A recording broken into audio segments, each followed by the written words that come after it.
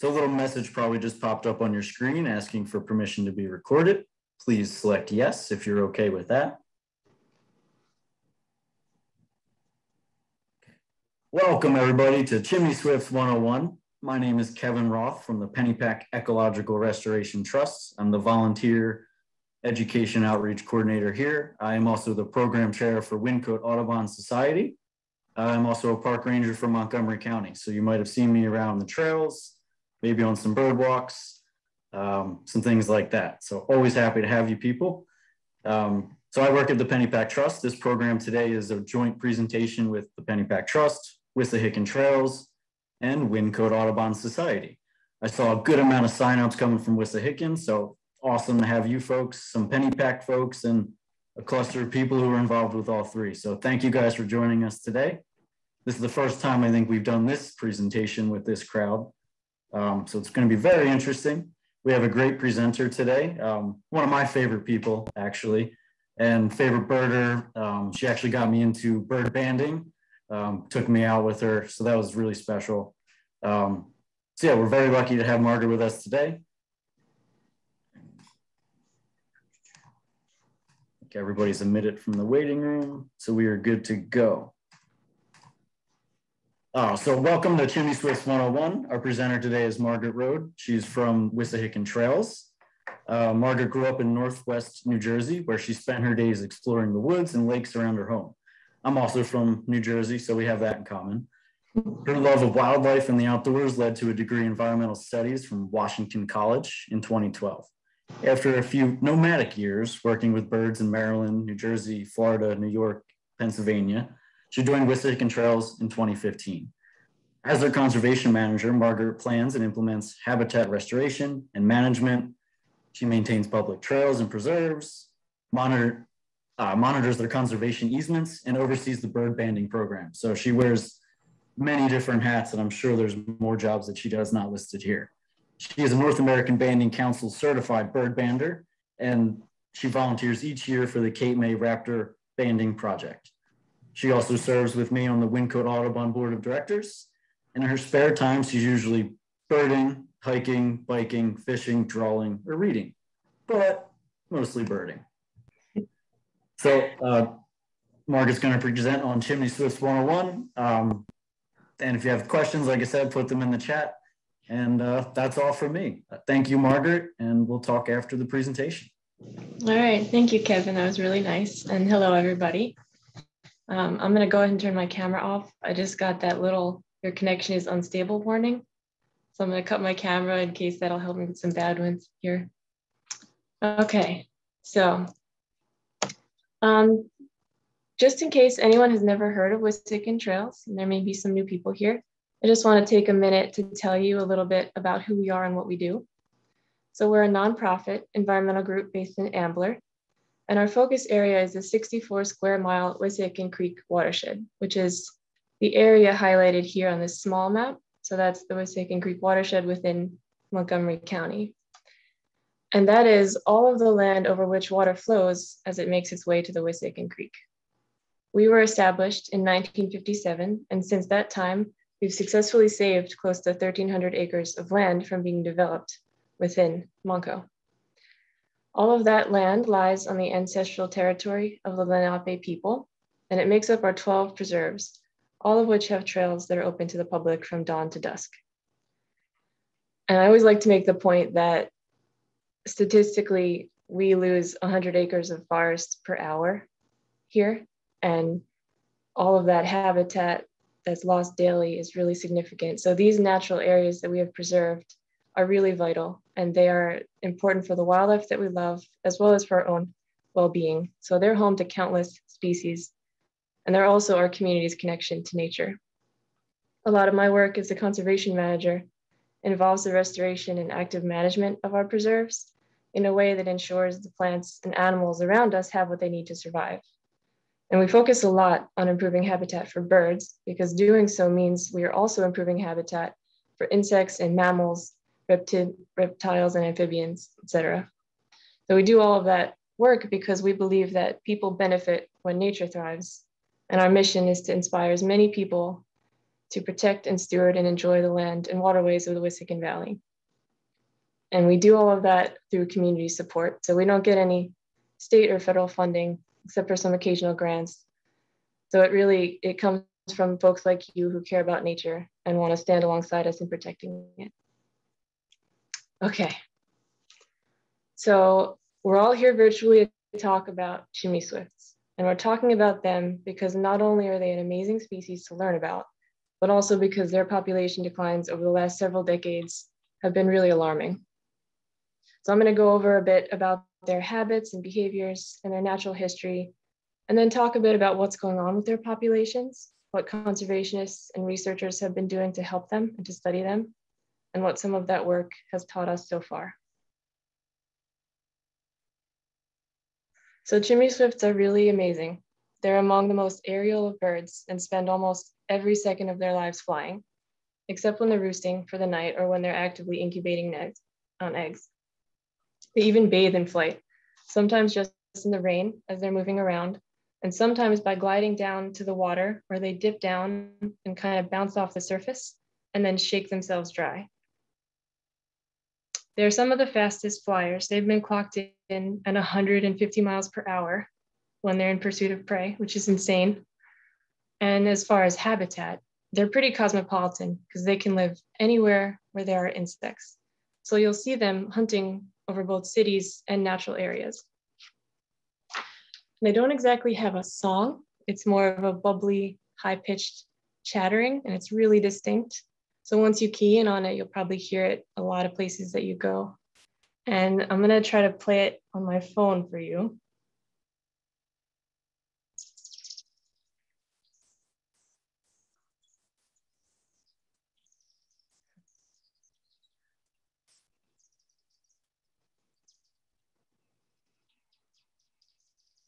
So that's pretty distinct. And like I said, you'll hear that in a lot of places, both like over housing developments and closer to woods. And their sound is one of the easiest ways to distinguish them from bats, which a lot of people confuse them with when they see them flying. They look very similar in the air. And another giveaway is that they fly a lot higher than bats. And they're also not going to be out at dusk when bats would be out. They're in the family Apotidae, which literally means without feet. So unlike other birds, they can't actually perch, and instead they have to cling to surfaces vertically. 95% of what they consume are flying insects that they catch on the wing. So their aerial life largely revolves around feeding, and this is why we call them aerial insectivores. Chimney swifts are long distance migrants, which means that they travel a really good distance each spring and fall between their breeding and wintering grounds. They're with us in Pennsylvania in the spring and summer, usually arriving around like the first week or so of April, and then they depart after the breeding season, which wraps up in late August, early September, so pretty recently right now. They typically either fly along the coast of Texas and sort of hug the land. So they'll come down this way and hug the coast there, or they'll just go for it and shoot right across the Gulf of Mexico. And the data have shown that sticking to the coast of Texas is more common for them to do in the spring, while the more risky Gulf route is more common in the fall. And we're not really sure why that might be. In both seasonal migrations, they gather into groups, but these are much larger and easier to observe in the late summer and early fall, when after the breeding season, family groups join together into larger and larger flocks that can be anywhere from just a handful of birds to thousands of them. And they migrate during the day, very high up in the sky. Then around dusk, they'll come together to roost for the night in a single place, which is usually a chimney. And that kind of a collective roosting strategy is a great idea because obviously there's safety in numbers and they're more protected from predators, but also because packing together in one space that way allows them to retain their body heat and maintain their body temperatures much more efficiently on something like a cold fall or spring night. Historically, chimney swifts inhabited old growth forests using cavity trees or snags with large hollows for roosting and nesting, as well as caves where those were available. But with European settlement and the logging practices that occurred into the 1900s, much of the forests across North America were destroyed, and with them, vital habitat for a lot of animals, including chimney swifts. As those forests were rapidly disappearing, they were being replaced by farmland and barns and churches and houses heated using wood stoves and chimneys. So somewhere along the line, some clever chimney swifts started using those structures, and it worked out for them because during the colder months, when they were likely to have fires in them, the chimney swifts would be far away on their wintering grounds and only come back once it was warm enough that the chimneys were no longer being used. Chimneys are also a great alternative habitat because of their size and texture. So they're easy for the birds to cling to, and they're large enough for a lot of birds to be in at once, which is critical during migration as they come together in those large groups that I mentioned for their communal roosting. Male and female birds, who typically mate for life, which is cool, will work together to build half-cup nests like the one you see pictured here. And these are made of tiny twigs that are held together into the inside of the chimney using their saliva. Because their saliva is glue-like, and as it dries, it hardens. It's very strong. And a really cool thing is that since they can't perch or land, so they can't really like sit on a branch to break off a twig for their nest or pick one up from the ground like other birds might do. Instead, they will gather nesting material by repeatedly swooping by and hitting dead branches with their feet until the branch breaks. Then they'll catch the falling twigs in the air with their bills. And I've never seen that, but it sounds very impressive. And usually there's only one pair of birds per chimney, but often a younger unmated bird will help a pair tend to their nestlings. So you might see more than 2 birds flying around and going in and out of a chimney. And those unpaired helpers are usually, and in a lot of species that have cooperative breeding like this, they are young from the previous season that maybe just didn't mate up yet. So they're going to help their parents raise the next nestlings. Some of them might be unrelated though, we're not really sure, but it's pretty likely that they are. And as I mentioned a little already, chimneys with brick interiors or artificial nesting towers with textured siding, which I'll talk about more in a few minutes, are ideal because they have rough vertical surfaces that the swifts can hold onto with those tiny little feet. And their feet are adapted by having 4 hook-shaped toes, which you can kind of see here. And the other thing that's cool about them is that they're in the genus Chitora, or Chitora, which means spine-tailed. And that comes from their stiff tail feathers that have these spiny 1/4-inch long projections that provide them with that much more support when they're holding onto something sideways. So they're really cool. But despite their really rapid adaptation to using man-made structures as they lost their natural habitat, according to the North American Breeding Bird Survey, swifts have declined by 72% in North America, 52% in Pennsylvania, and even more drastically by 95% in Canada. And that's just since 1968. They've been listed as near threatened here in our state since 2010. And so there are a few factors that could be contributing to this decline. For starters, over the last 50 years, we've further developed our heating systems. And instead of using chimneys, gas fireplaces and central heat are now a lot more common. Newly built buildings often don't even have chimneys anymore. And where chimneys do exist on houses and schools and other buildings, they're being capped or lined or removed completely. So combined with continued deforestation and the fact that we really don't like to leave dead trees standing because they are hazardous to us, chimney swift habitat is becoming more and more limited. Mortality along their migration route is also likely a factor. So significant declines happen in a lot of species when there are hurricanes during migration. And when that happens, it forces birds to reroute. And when they do that, they can quickly become exhausted and starve because they're flying more than they should. And hurricanes also reduce the availability of food for them because insects are not likely to be flying around in high wind conditions like that. And obviously, food is really essential to migrating birds because they're constantly expending energy throughout their journeys, and they need a ton of fuel and a lot of calories.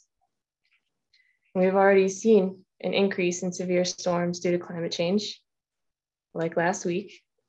And so as that trend continues, it's likely that bird declines will also continue.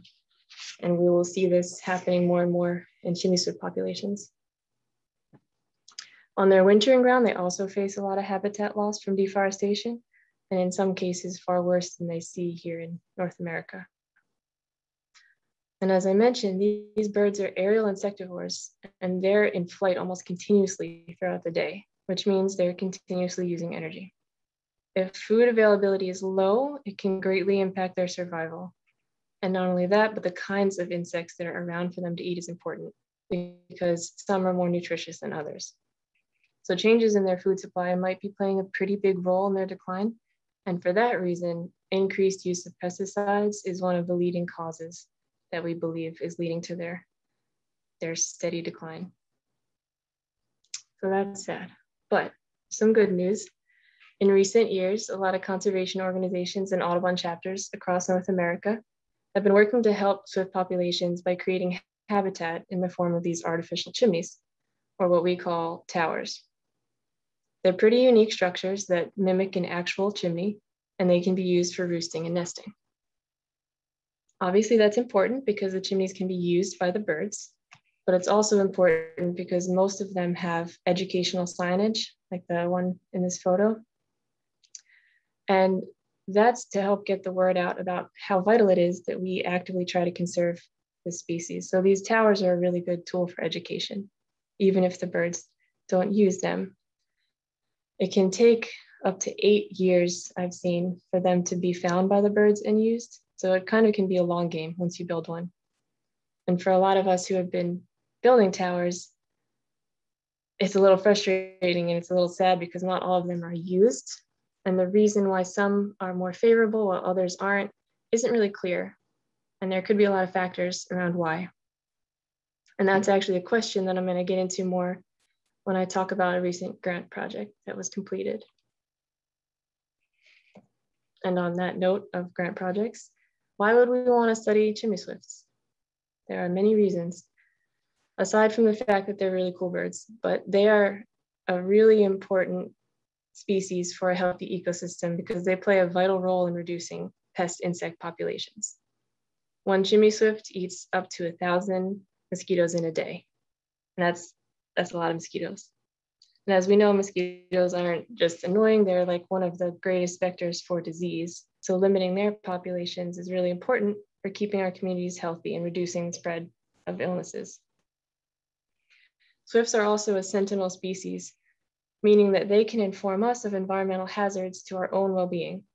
And this is essentially the canary in the coal mine concept, where we're warned of risks either happening or to come by seeing that other living things are being negatively impacted.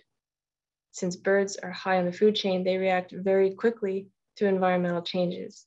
So when something's happening with their populations, it's really important for us to pay attention. Swifts are also an ideal representative of aerial insectivores, which altogether as a guild have been declining more rapidly since the 1950s than any other suite of bird species. Gaining a better understanding of what factors are contributing to chimney swift declines will also shine a light on why other species in their suite, like purple martins, barn swallows, and nighthawks that are pictured here, will also tell us why their numbers might be decreasing. And the last thing is that in the Pennsylvania State Wildlife Action Plan, chimney swifts are listed as a species of greatest conservation need. And animals that get that distinction are those that, because of ongoing downward trends in their populations, they're likely to become listed as threatened or endangered if we don't take actions to protect them. And as I mentioned, chimney swifts are listed as near threatened in our state, and we don't want that to change for the worst. And aside from all of these reasons, they're simply a species worth saving for their intrinsic value. And I think I could probably speak for a lot of people when I say that a world without them is a really sad thought. So now I'd like to share about a fairly recent research project that some local and distant conservation partners collaborated on to study Chimney Swift populations and try to get some more clarity on what other factors are driving swift declines and what might help them. And of course, the first step of any project is to get funding, and that's where the DCNR Wild Resource Conservation Program Fund comes in. The fund was established in 1982 as a way for people to contribute to the conservation of Pennsylvania's flora and fauna. Mostly it was through the sale of license plates like the one pictured here. Every year, the program puts out funding priorities for projects that are targeted at helping us understand wildlife populations in our state. So a couple years ago, they sought projects that would investigate the causes of population declines in aerial insectivores, because as I mentioned, they're declining more rapidly than any other kinds of birds. Powder Mill Avian Research Center, which is a long-term bird monitoring station based in southwestern PA, kind of near Pittsburgh, submitted a project proposal that would address that grant priority by studying chimney swifts. And since I have some friends at Powder Mill and I worked there before, and we collaborate on some stuff, and because Wissahickon Trails has been interested in chimney swift conservation over the last few years, we were able to be a subcontractor on that grant and collect some data during the 2019 breeding season. There were two overarching goals to the project. The first was basically to see what connections might exist between habitat type and pesticide use, and the diversity and abundance of insects, the abundance of swifts themselves, and then their behaviors. But predominantly, this was about learning more information about chimney swift diets, since this is something we just didn't have a lot of information on, and it's really important to their survival, obviously. And then the second objective was to evaluate the effectiveness of artificial towers in attracting swifts by looking at what features correlate to the towers being used. And before I get into the specifics of the project, I want to give you a little background on what some others have done to look into these same questions, because what they found is really interesting. So in the most relevant study, and really the only one related to these questions, researchers in Ontario studied changes in chimney swift diet as it related to increased pesticide use. They did that by collecting guano samples, which are droppings, from one chimney that had been used by swifts for both roosting and nesting every year for almost 5 decades. So the samples they collected basically represented a 48-year-long dietary record. And it was over that same 48-year period that swift populations declined by 90% in Canada. So the guano samples that they collected held all of the ecologically relevant indicators of diet composition. They contained insect exoskeletons and stable isotopes of carbon and nitrogen that provided insights into food web shifts, along with information on past levels of persistent environmental contaminants like DDT.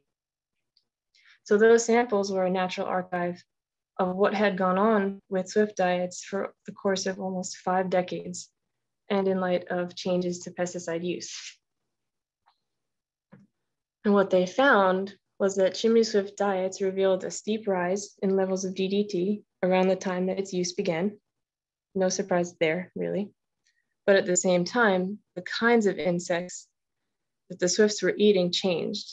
So species in the order Coleoptera, which are the hard-bodied insects like ladybugs and Junebugs, decreased in their diet, while insects in the order Hemiptera, which are the soft-bodied insects like aphids and leafhoppers, increased.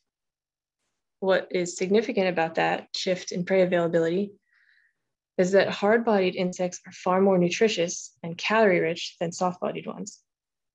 So it could be concluded that DDT likely decreased the populations of those more nutritious insects. Swifts had less of them to eat, and so they changed their diets to less valuable but more readily available food. And at that point, their populations started declining. So that's a really amazing study. And with those findings in mind, I'll get back to the grant project that was completed. And so that first goal, remember, was to learn more about chimney swift diet and insect availability. And to do that, we did 2 things. First, in order to get an estimate of the relative abundance of flying insects and what species were present where chimney swifts were nesting. we staple gunned sticky traps to the top of occupied nesting towers. So I put them on 3 artificial towers at Russian Woods Preserve in Newtown Square, where our partners at the Willistown Conservation Trust told us that they had 3 active nests.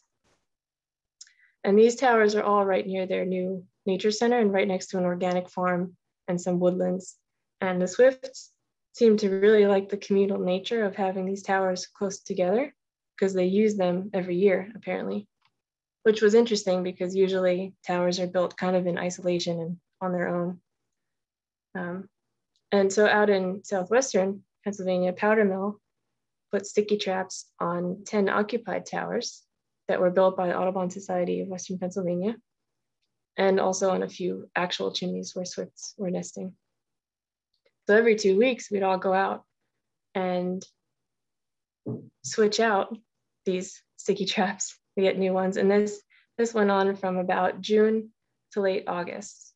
So we would collect the sticky traps, replace them, and altogether we ended up with 67 sheets, beautiful sheets covered in insects.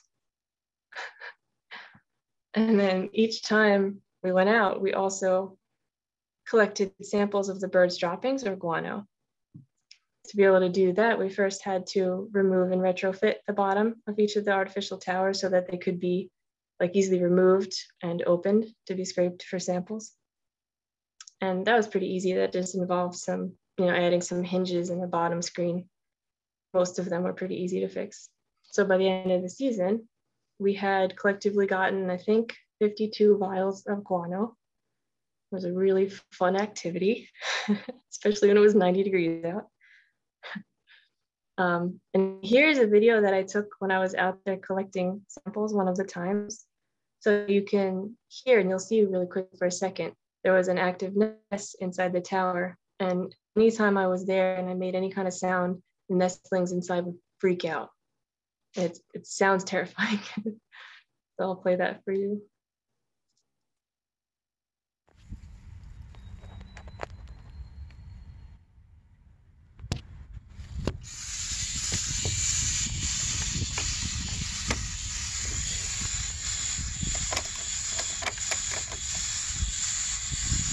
It's kind of like out of a horror movie, but pretty cool. So that was fun. And to learn more about foraging distance, so how far the birds travel to find food, and provisioning rates, or how often they leave and return to feed their nestlings, Powder Mill staff had to actually catch some birds. It was really cool. It's a part I wish I could have helped with. But so they put out these flyers all over the place, explaining the project and asking people to contact them if they had swift nests in their chimneys.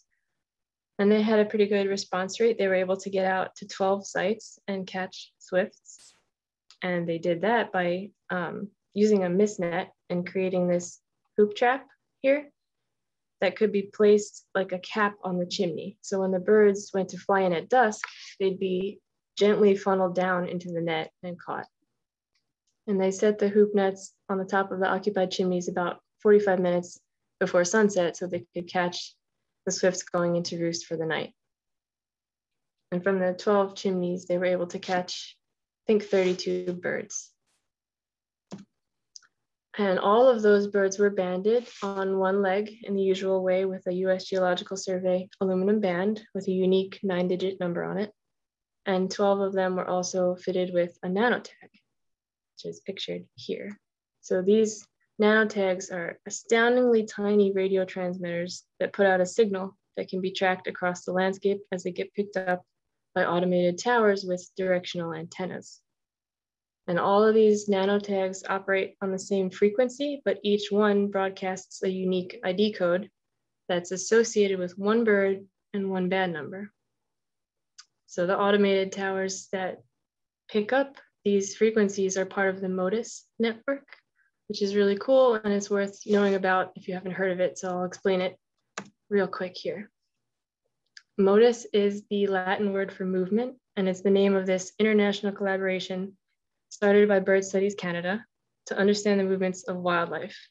And these things are used on birds, snakes, butterflies, turtles, you can put these tiny nanotags on a lot of different species. And the project involves hundreds of researchers in the United States and Canada, South America, and I think even Europe at this point.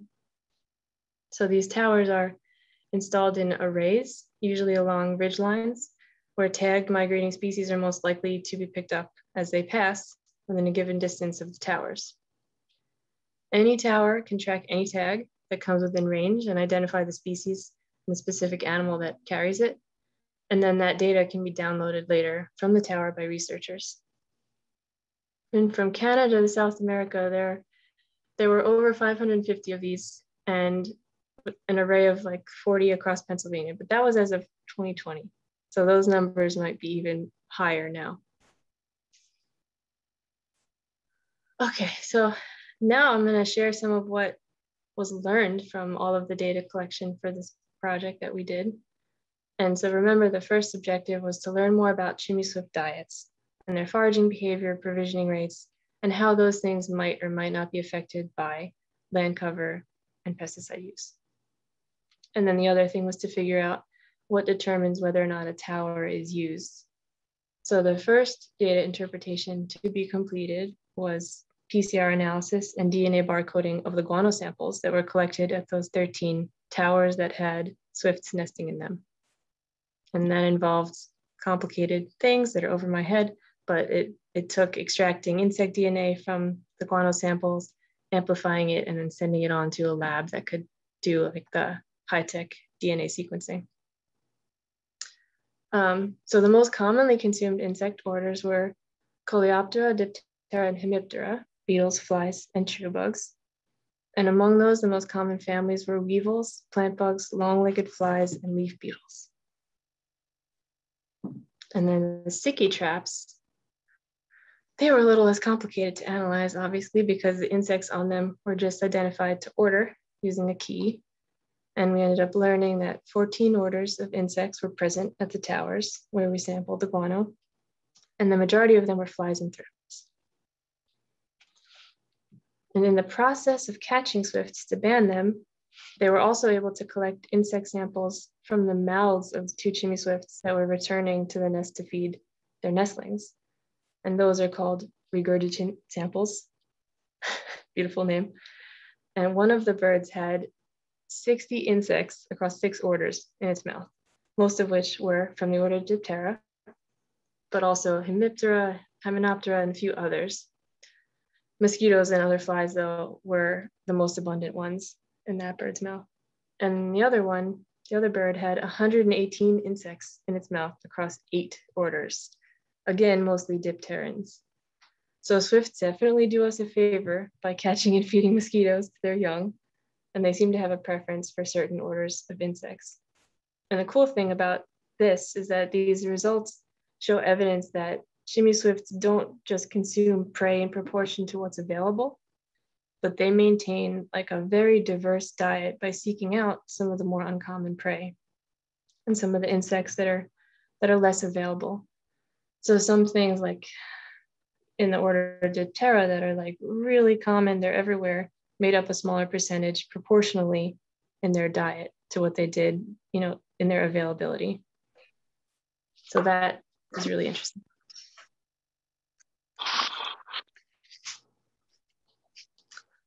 And all of this information, this is the first study to really comprehensively characterize chimney swift diet, because there were no other peer-reviewed publications related to diet out there.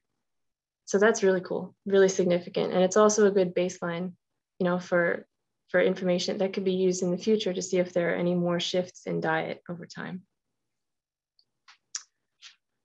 So the swifts that were banded and tagged were all caught within 10 kilometers of at least 2 of those MODIS towers, with the idea that the antenna bearings and the relative signal strength from the tags that the stations picked up could be used to estimate the foraging distance and the provisioning rates.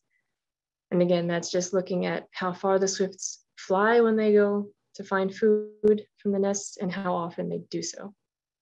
And unfortunately, only 1 tower picked up the tags, and the other 4 that were within range did not pick up the tags. So without detections from multiple stations, they couldn't really calculate the foraging range and the provisioning rates.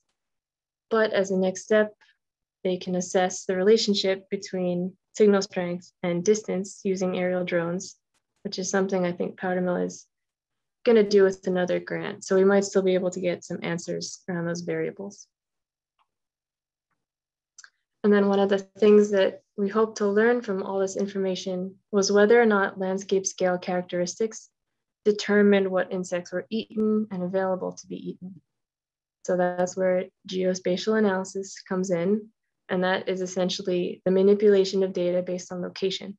And it uses tools like geographic information systems, or GIS, to display environmental information in a way that shows the relationships between different factors and how relevant they are to each other. So the GIS specialist at Powdermill took pesticide use and land cover data from the Department of Agriculture and the US Geological Survey and overlaid the results of the insect abundance from the sticky traps, the diet information from the DNA analysis of the guano samples, and swift abundance from the last 5 years of eBird sightings.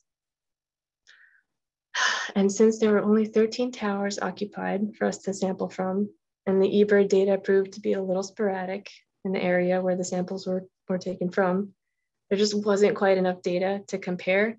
And that meant that no significant interactions between habitat type and taxonomic order of insects could really be determined with confidence. So, it's likely that had we been able to sample in more locations, there would have been some correlation between insects eaten and the kind of quality surrounding habitat and how many pesticides had been used in that area. So more study is needed on this. It's a really important thing to understand because what's happening on the ground in terms of habitat where occupied chimneys are, in comparison to like the volume and proximity of pesticide application, that will provide a lot of clarity on why the insect and guano samples show what they show, and therefore how land use and pesticide use might determine diet, basically. So it's unfortunate we couldn't make any conclusions about those relationships, but it's good to remember that this happens with research projects, especially with birds. It's hard to know how many nests you're going to find in a season or how many individual birds you'll be able to capture and tag to study.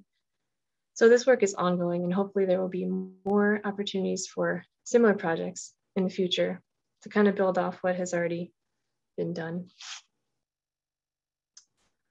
And the last element of the geospatial analysis that they did involved looking at the characteristics around each of the towers and chimneys where we sampled and caught birds to see what it was that might make them more preferable to others.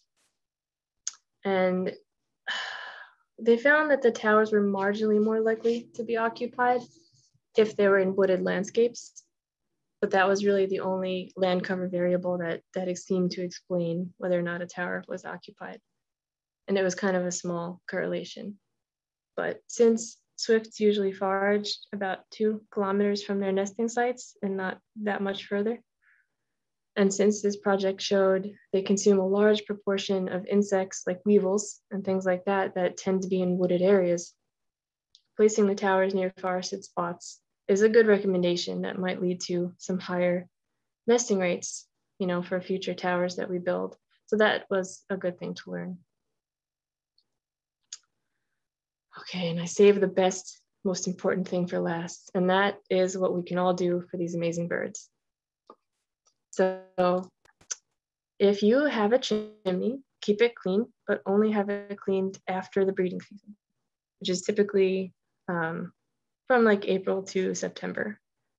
Don't put a cap on your chimney, since this will completely prevent swifts from using it. And don't line the inside, since that means that that interior surface is going to be too difficult for them to hold on to. Nestlings in a chimney are pretty vocal, as you heard in the video clip that I showed you.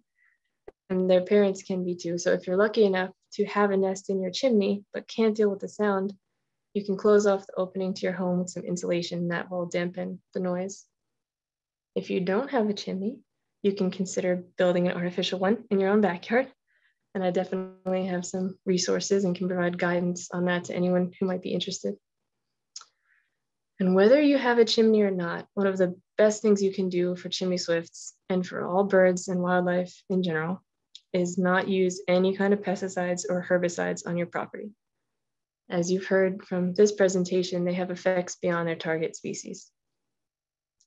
And then the last thing I want to leave you with is that you can also become a community scientist and help us figure out where swifts are and what sites they rely on for nesting and roosting right now, so that we can work to build a registry of those sites and then conserve them and make sure that they continue to be available to swifts.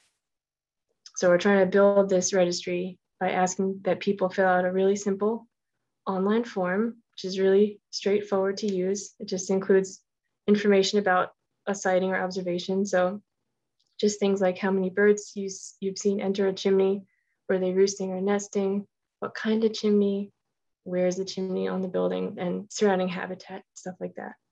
So that's pretty simple. I can actually drop a link to that form. Oh, no, I have the Zoom link.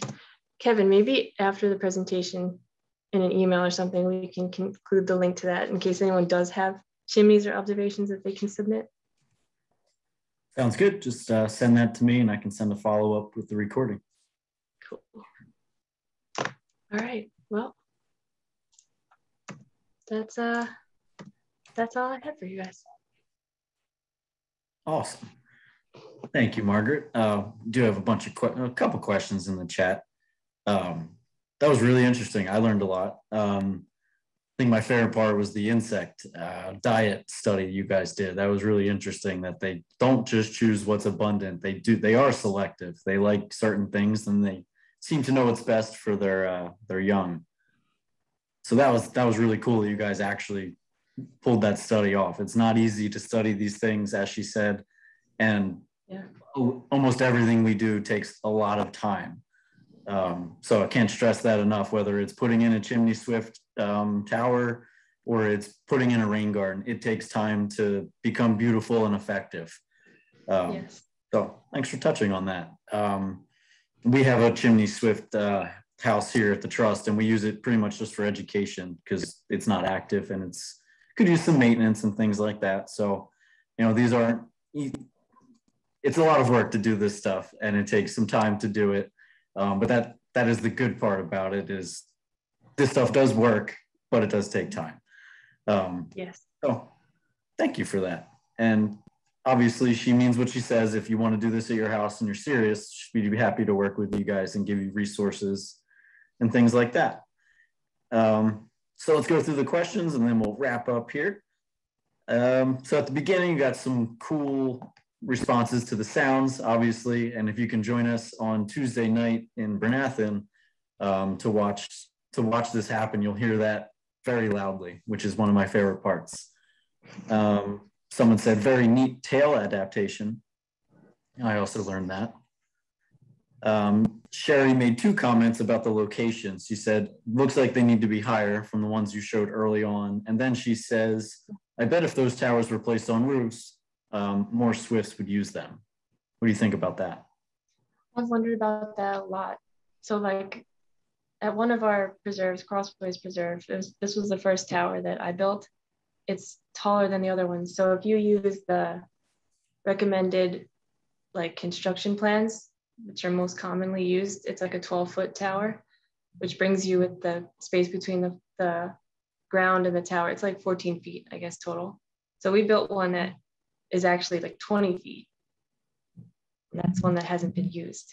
But then some towers that are like 12 feet tall, that are just standalone towers, like in a park, have been used. So interesting. It's a gamble.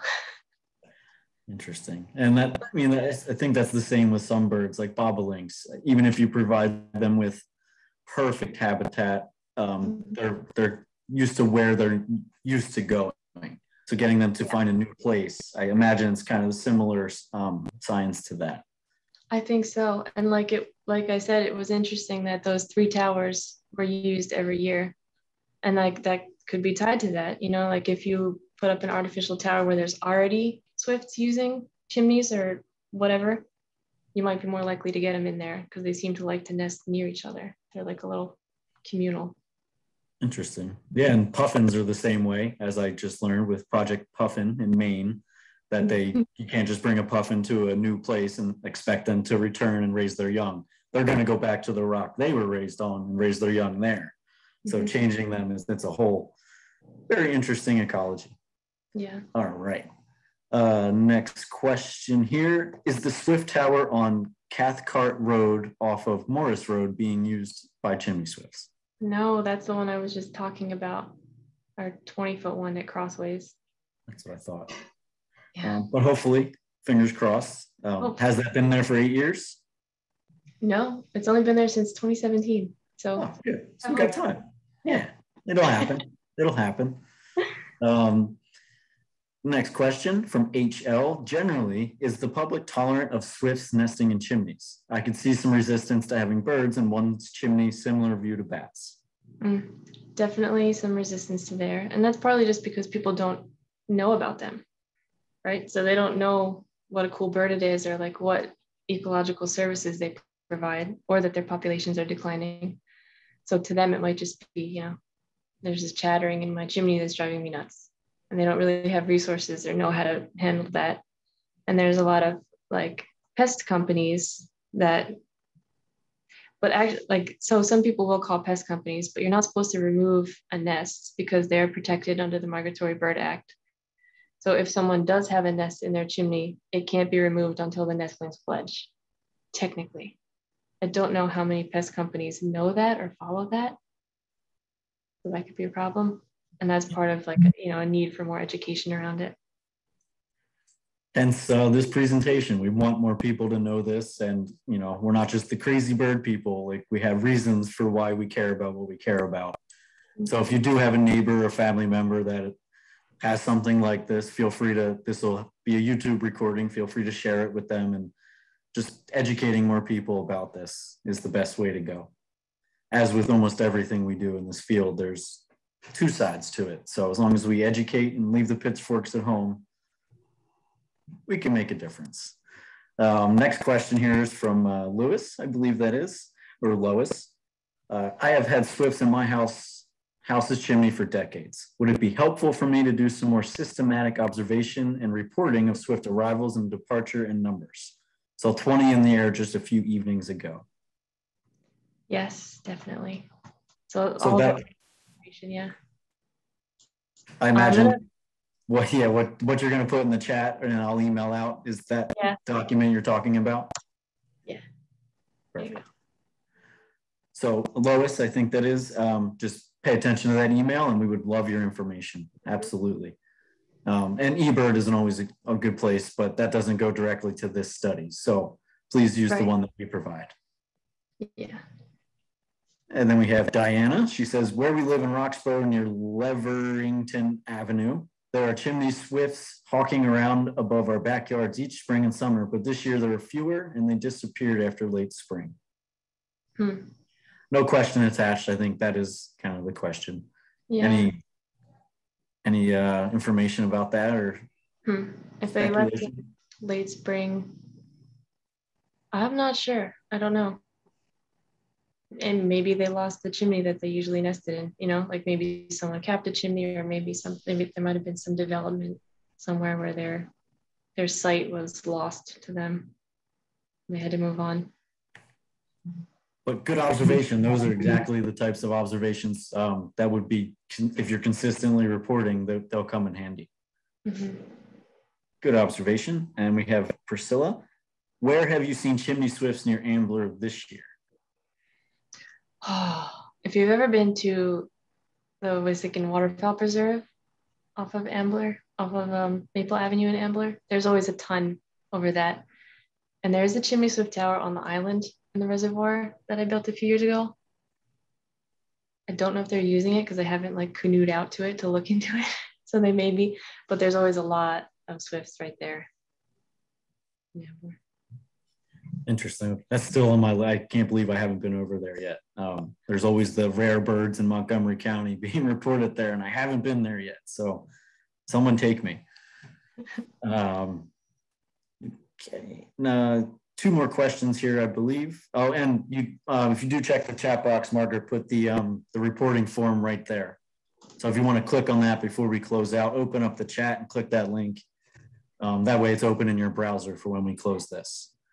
Another question from Wayne, I think that is. What size property do you need to put in a chimney? Honestly, any size.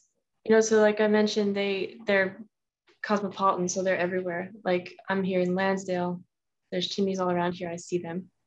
And so if you have a small property and there's birds around, that works. If you have a big property or like, several acres of like farmland or forest edge, that works. So honestly, you can kind of put them anywhere.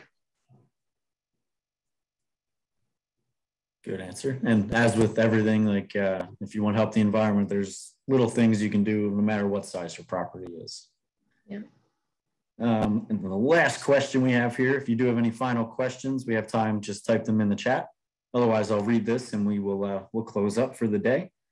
Renee asks, do you recommend placing towers in the early spring rather than during the fall? Where would we get a tower to install? I think it doesn't really matter. I mean, if you build it in the fall, then there's a chance we'll use it in the spring. If you build it in the spring, there's a chance we'll use it in the fall. But if you did get it in the fall, then maybe, you'd have that much more time for it to be around for them to use to nest in. But either way, and then, so there's nowhere that you could get a tower that's like prefabricated that I know of. So you'd have to build it yourself or get somebody to build it for you. It's a good part-time gig you could have there, Chimney Swift builder. That's right. Yeah. Yes. But so like Wissahickon Trails has built some for some people. So that is something that we do. Or at least I can help like provide a list of materials and like oversight and like be there for construction and that kind of thing. Awesome. So that's the presentation. That's all the questions, and there's good background information and a lot of things that you guys can do at home and ways to just enjoy them. Depending on where you found out about this event, there was other resources for local Chimney Swift watches. The one that's directly related to this program is next Tuesday night. That will be in Bryn Athyn at the Youngie Ice Rink. If you want to register for that program, just so we know how many number of people will be there, you can go to the Pennypack Trust website and you go to event registration. And then there's a Chimney Swift Watch registration. So if you want to take this presentation next level and see this in person, that's a really great opportunity next Tuesday night. The only thing that will cancel that is the thunderstorm or rain. Then we'll try to postpone it. And if you can't make it that night, you can head over to the tower almost any evening around right before sunset, kind of maybe 30 minutes before sunset. If you set up a chair over there, you'll see them start to gather and then they'll make their descent into the chimney, which is fascinating. So if you can't make it next Tuesday, you can stop over anytime in the next couple of weeks at a chimney that's active. So I hope to see you all on next Tuesday. You can register on our website, thepennypacktrust.org. Thank you for joining us this afternoon. This program will be recorded. I will do my best to get that up in the next couple of days. So check your email. If there's no more questions, I just want to say thank you, Margaret, Wissahickon Trails, Pennypack Trust, and Wyncote Audubon Society for doing all the work you do. And thank you all for being supportive of our organizations and joining us today. So thanks again. Thank you, Margaret, and I hope to see you all next Tuesday. My pleasure. Thank you. Bye, everybody.